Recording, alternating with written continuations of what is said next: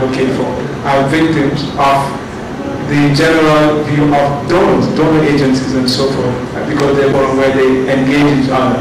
And we take this throughout the country, and these are recorded and broadcasted live on TV, so that others in the different parts of the country, the villages and communities, can listen to it and watch and learn, and also try to develop advocacy groups so that they can bring their issues, such as the handicapped ones, to the fore. Because these are, our problem is really lack of strong advocacy groups in the local levels, in the villages and communities and towns.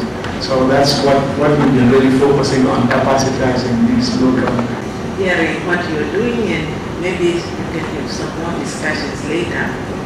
Now, moving on to Zambia, we have Mrs. Susan Mikita from the regulatory agency in Zambia.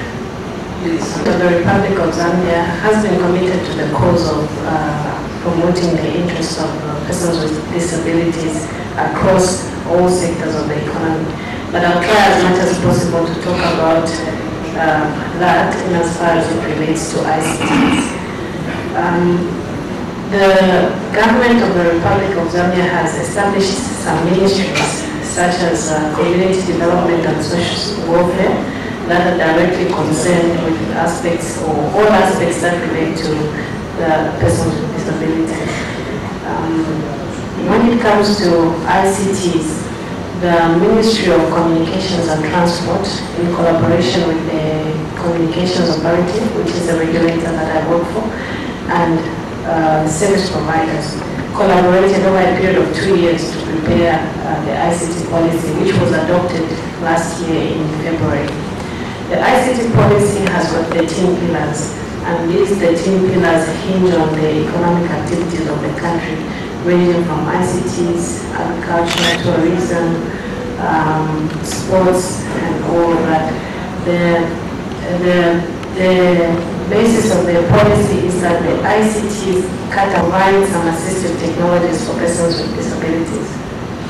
The authority, in talking to associations of persons with disabilities, is also informing the persons with disabilities that they also need to play a part, especially when it comes to education and literacy, because the authority believes that they must take a step, and then the authority will meet them halfway through or 3/4 through.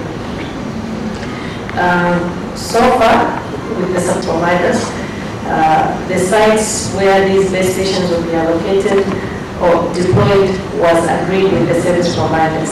Commitment has been given by the service providers. In addition to that, for ISPs, the authority is also establishing points of presence which will be used on a sharing basis, agreed with internet service providers, because the authority believes that IP is the technology of the future, and given its easy to deploy and affordability, is a technology that the authority intends to promote. Other than that, we have 36